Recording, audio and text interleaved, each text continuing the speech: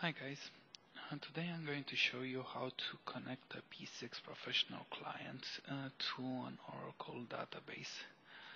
I already have the P6 Professional client installed on this local machine, and I want to mention that the client by default will need a 32-bit Oracle client installed as well on the machine and configured to resolve to the appropriate instance of the database. This scenario, I have a client installed, as we can see from the path variable that is already appended with the location of the bin folder from the client.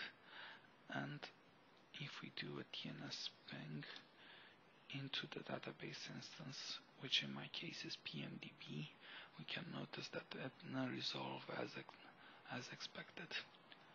So now we can go to the P6 Professional client and expand the database connection. And in here we're going to go add a new connection.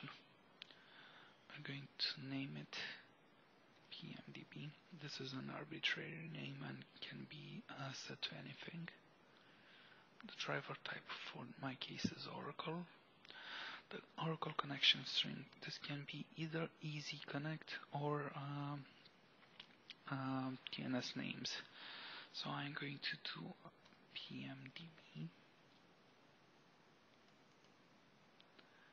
The username needs to be the user, pub user, or your adequate user with these permissions as the public user, and the specific password.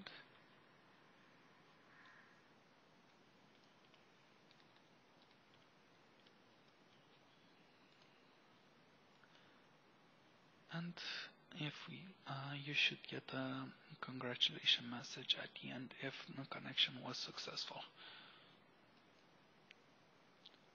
Once this is configured, we can go select and to admin with the administrative password and launch the application.